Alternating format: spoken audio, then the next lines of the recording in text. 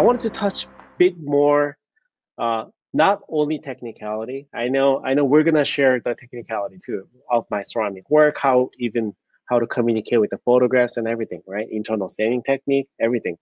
But more so, I wanted to share with our lab folks, lab fellows out there that um, bit more on a business perspective, right? Where I wanted to introduce them as a team concept. What's the true team concept?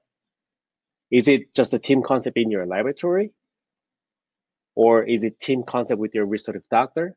But really the team concept as a team, whole team coming together as a team, I'm saying a lot of teams here, and really serving patient as one, right? So there are surgeons, there are planning team, there are restorative doctors, and his staff, and us as a laboratory. And I wanted to share the secret sauce of becoming a specialist, right?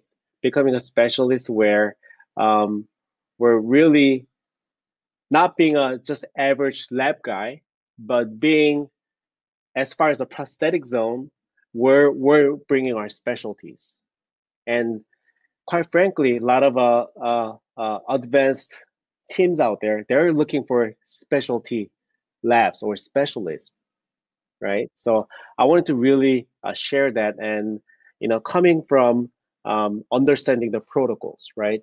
Fully understanding the protocols. So I'm actually gonna share my full protocols. I call it 3-step protocols, right? So 3 steps of a planning and a surgery, and second step as prototypes and record taking for the finals, and third step as the final materials and finishing finals, right? So I wanted to really cover coming from understanding the business aspect, which is really leading as a team, right? And then go into technicality of step by step. So my upcoming lecture in Chicago will be on Friday. I'll be talking about full arch with the katana, Noritake katana.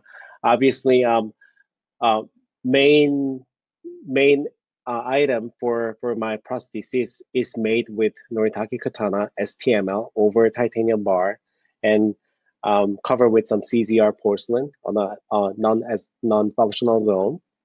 And there's some internal staining technique that I will be sharing with the CZR paste stain kits.